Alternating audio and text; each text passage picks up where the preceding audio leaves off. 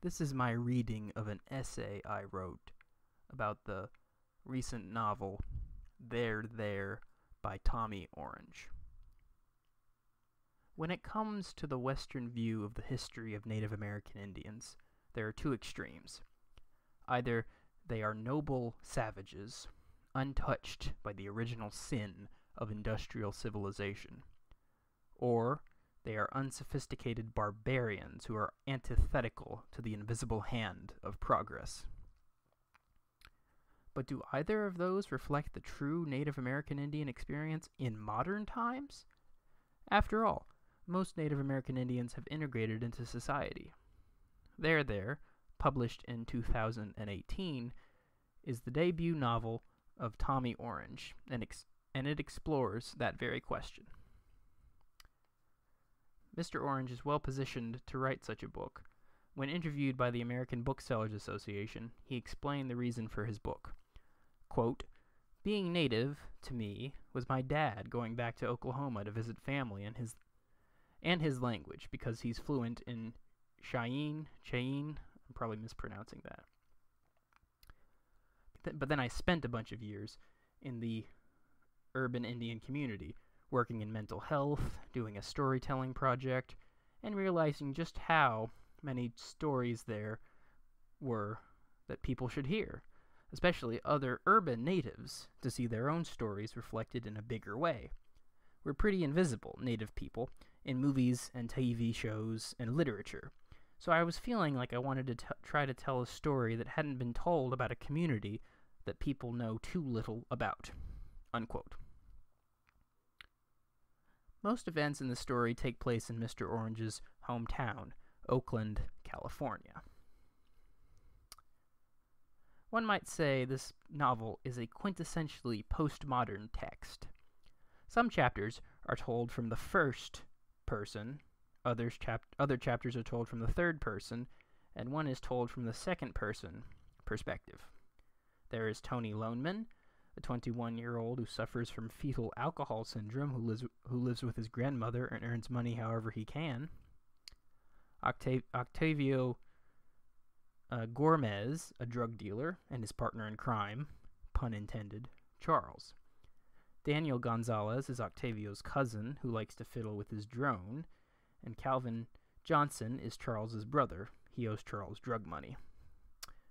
There's Edwin Black, biracial young man and a student of literature who gets an internship at the local Indian Cultural Center and who helps set up the Oakland Powwow. Bob Davis, a janitor of the Oakland Coliseum who is dating Edwin's mother. We meet Jackie Redfeather, a substance abuse counselor, and her sister Opal Viola Victoria Bearshield, a postwoman. Blue is Jackie's first daughter, but was given up for adoption and never knew her mother. Opal takes care of Jackie's grandsons, Orville Redfeather, Loney, and Luther, the children of Jackie's second daughter, who committed suicide. Orville cannot help but be fascinated by his heritage, and enrolls as a dancer for the upcoming powwow. And then there's Dean Oxidane, another young man who is attempting to make a documentary film about the Native American Indian experience. Dean's project is partly based on a project Orange attempted, and it can also be said that the entire book is a mirror image of Dean's film. There are a few minor characters, such as Edwin's white mother Karen, and Carlos, a friend of Charles. Many of these characters are connected in some way. Edwin and Blue share the same father, a man called Harvey. Calvin works at the Indian Cultural Center. The Indian Cultural Center is how Dean is getting the funding for his documentary. Bill Davis almost catches Daniel's drone while it flies around in the Coliseum, the very Coliseum which hosts the powwow. The reader can tell that the world of Native American Indians is small. But the most important way these characters are connected is they all end up at the powwow. A humorous and ironic aspect of that is Blue and Edwin both meet their long-lost parent, although Blue doesn't announce to Jackie that she's her daughter. And it is unfortunately not at a powwow that these characters could ever, or will ever, forget. Octavio, Charles, Carlos, and Tony all decide to rob the powwow for the grand prize, a bag full of gift cards. When Tony decides at the last minute to back out of the deal and Octavio takes matters into his own hands, gunfire ensues. Many innocent people are wounded in the process, including Edwin, Orville, and Bill. Orville and Edwin are taken to the hospital. Tony goes after the others, and the novel ends with Charles dead, and Tony, Carlos, and Octavio lying on the Colosseum, bleeding to death. As if Mr. Orange feels like the stories of these 12 characters aren't enough, this finishes the early observation about this novel being postmodern. There is one essay titled Prologue before Part 1, and one essay titled Interlude in the middle of Part 2. Whether he meant to or not, the author puts his voice into the story directly with these two essays. Neither feels out of place, however. The richness of the book comes from the various perspectives the reader is offered, including the author's. The whole book could be summarized by a paragraph from the prologue.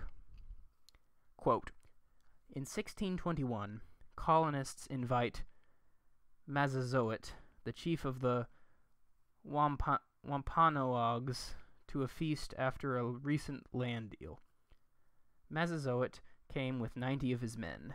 That meal is why we still eat a meal together in November, celebrated as a nation. But that wasn't a Thanksgiving meal. It was a land deal meal. 2 years later, there was another, similar meal meant to symbolize eternal friendship. 200 Indians dropped dead that night from an unknown poison. Or this quote from the interlude, which is just as powerful and prescient. The wound that was made when white people came and took all that they took has never healed. An unintended wound gets infected, becomes a new kind of wound, like the history of what actually happened became a new kind of history. All these stories that we haven't been telling all this time, that we haven't been listening to, are just part of what we need to heal. Not that we're broken, and don't make the mistake of calling us resilient.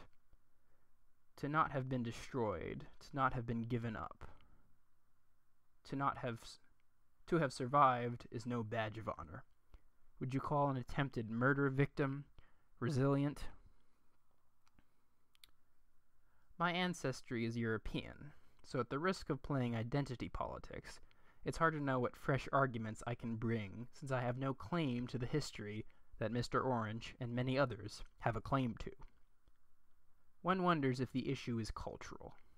To put it another way, does the average American of European ancestry share a common language with Native American Indians? Is there something about American culture which makes this part of our history such a blur to us? What I mean is that the United States is the greatest Pollyanna among the nations of the world. Why else did the famous Nietzsche scholar Walter Kaufmann declare American tragedy impossible? To be American is to focus on so-called success and minimize so-called failure. To be American is to constantly look at the future as man's chance for salvation. There is much more like Flaubert's Madame Bovary than Disney's Pocahontas. Because of this, and despite the fact that media outlets like the New York Times and National Public Radio have lauded the book and its author, it might not be a bestseller. This wouldn't in any way diminish Mr. Orange's achievement, of course. To tie all this back to the rather grisly ending, the Native American Indian community has been dehumanized for so long, and to be part of a people that has faced genocide and discrimination, then, means that the system your ancestors did or did not integrate into views your life as somehow cheap, expendable. Orange, by the way, is explicit that this book is about urban natives. And when the world around you views your life cheaply, you too start to view your life cheaply. You live on the edge, take risks, and get desperate. This is not to excuse gun violence or to view Native American Indians as hopeless victims, But it's about time that the United States takes a look at its bloody history and acknowledges the inherent worth of the people who lived in this land before Europeans arrived. This goes beyond changing the name of the Washington Redskins to something else because it's racist, which I couldn't care less about, frankly. What I do care about, though, is creating a meritocracy, and when a country doesn't confront its history, it will continue to suffer from the unnatural inequality which has plagued us for centuries. It is not utopian to want to diminish such inequality, and if the nation-state is to exist, then perhaps it is time that the government gives money to these communities and betters the conditions of the reservations on which some of them live.